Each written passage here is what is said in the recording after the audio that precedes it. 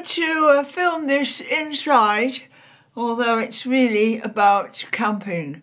It's a bit windy and cold outside. So I've been looking at car camping videos, what other people do, and van life videos. And for a long time now I've been watching and learning. And the same question seems to pop up all the time on every one, and people would like to give it a go but are not sure how to get started. So the most popular question is, what do I do about toilets? Whether you do it in a motor caravan, a car or a caravan or a motor home or any vehicle. Some vehicles do have their own facilities, of course, the purpose-built ones. But I thought I would just let you know what I do in a car. Now, it's not something a lot of people want to talk about, but of course we all need to go to the toilet at some point. I have to have a pee during the night, but anyway, well, I've laid stuff out for you to look at, so I'm going to have to move the camera and work with one hand. So let's have a look at what I've got to show. How to use toilet facilities when you're in limited space, and you just have to manage. Now, I've had years of living in a lorry cab, so I'm well used to it. But in fact, there's quite a lot of room in a lorry sleeper cab. But so now I do it in my car, which is a bit limited. But anyway, I'm going to move the camera. I'm sat at the moment on my bed, which I use, so I'll get up and show you what that is. Car campers quite often start off with modifying their own car and getting some pieces of wood and building a platform to use as a bed. Now, I did think about doing that, but I thought, well, I don't really need to because I've actually got a sun lounger, so I could use that and it works perfectly. So let me just lift up, flip the screen so I can see what you're seeing. Right, this is my sun lounger here. It is 6 foot long. I've got it out of the car at the moment just to show, but here you go. It's a metal frame. I've got the original mattress on there. Now I've got an extra piece of foam which folds over into two really well, and I've covered it in a duvet cover.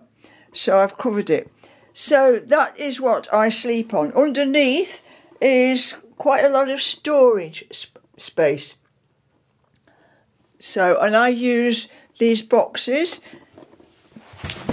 for my storage underneath there.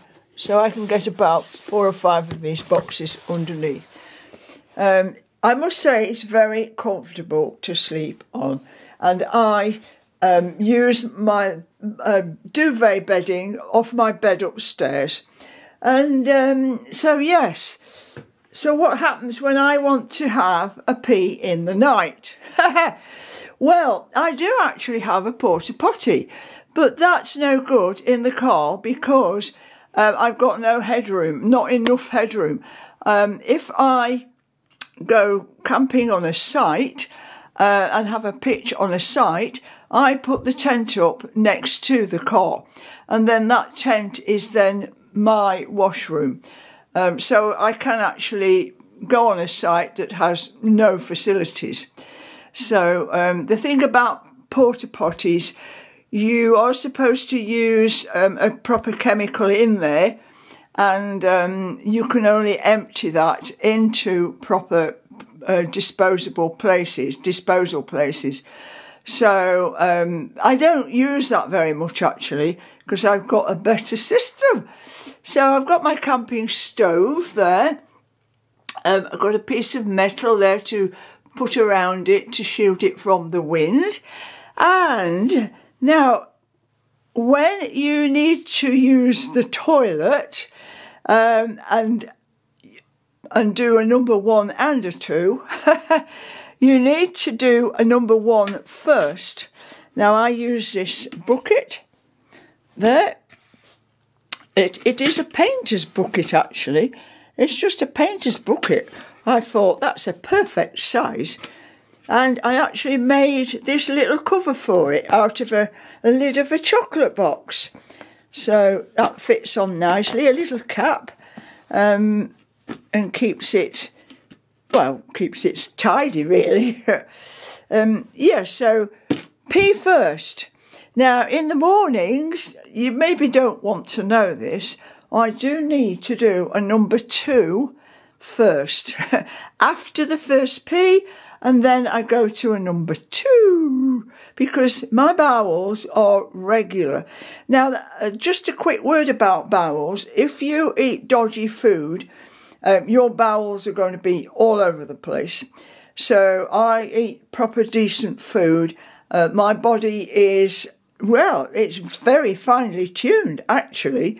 And it's quick and easy for me every morning if I need to do a number 2. Now, if there are facilities nearby, well, I will use them. But when I'm stuck and I really need to go, well, this works for me. So here we have, it is actually a plastic mixing bowl, right? And put a bag in it and some tissue paper. And I've also made a cap for that. A mop cap, so that when I have used it, I can sort of fold it in and put the cap on until I can find a bin to put it in. Now, there's not much difference between my poo and a doggy poo. It's all poo. So I will put that in a doggy poo bin or a proper bin. I will double bag it as well. So it's got one bag in, and I carry bags with me of different, and the tissue paper can actually go in there with it as well, and more fresh bags and a good supply of bags. So how do I perch on that? It is a bit difficult, I must say, but I've got this genius way of doing it. So this is a nest, the small one of a nest of 3 tables, little coffee tables. So I thought, I know, could put that on its side like that, right, strong, solid, and then I can put that inside like that. Now I can perch on that inside my car. So, but I'm quite skinny, so that's solid enough to do what I need to do, and then, as I say, bag it up, double bag it, and dispose in the proper manner. For washing, now if I'm wanting a really big wash, which is not that often really, because I mean, if I go out for a few days, I just have washes with a sponge, water, and a flannel, anything like that. But I don't very often need a big bowl of water for a wash. I can manage with a wash with that size bowl. See, old chocolate box. Put some water in there and, excuse me, and have a wash inside the car. I can do all of this inside the car. So, let's have a look at the washing gear. So, wet wipes are handy to have, always useful. So I have a sponge. Oh dear, I'm going to cough again. Sponge, flannel, bits and bobs. What I find useful is using these panty liners, because actually you can get away with wearing the same pair of pants for several days. You just put a fresh panty liner in, and then that is after you've done your washing in your bowl of water, and it's all good to go. So, soap, a little bit of soap there, hairbrush there, moisturiser. I like to moisturise my face, and toothpaste. Well, I have a small toothbrush. And also, I don't bring out a whole toothpaste thingy. You see, that is nearly at the end of its usage, but there's still some more left in it. So all I'm going to need on a week's trip is that much toothpaste. So, and there you are, bottles of water.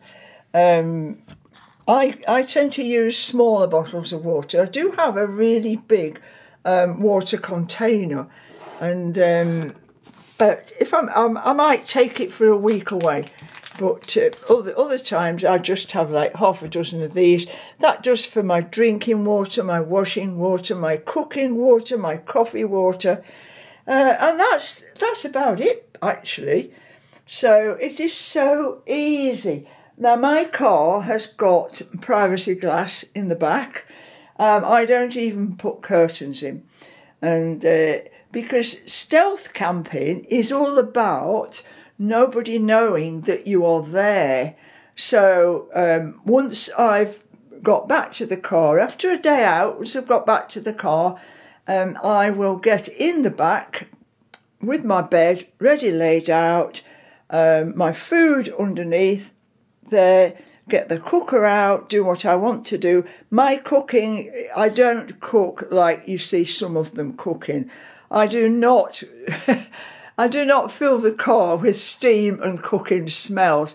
Generally something quite easy and simple, like warming some water up for some noodles. But anyway, so that's how I do it basically. I mean, you might be able to actually build something like a frame that would fit a bowl inside, which would take your weight. I think I'm about just under 9 stone. So as long as you've got the plastic bags, the toilet paper, it's very easy. Yes, I am a bit limited for head height. And I have to sometimes change my clothes while lying down in the bed. But that's the fun of car camping. Anyway, I hope that's been useful to people. And give it a go if you are wondering, what do I do about the toilet? Oh, whoa, I do it all in the car. It's easy. So anyway, shall we have a quick hello and goodbye? Quick hello, goodbye. See, I'm going to now put this back in the car because I hope to be going out and doing some trips. So thank you for popping in. Let's give it a go. Do your car camping. Gather a few bits and pieces like I have. Plastic bowls and buckets, little buckets. I mean, men will have it a lot easier, of course, because they can just jump out and pee in the bushes. But so yes, it is a bit more difficult for ladies who want to not flash everybody. But anyway, thanks for popping in. See you next time. Have a good time camping in your car. Bye for now. Toodle-pip.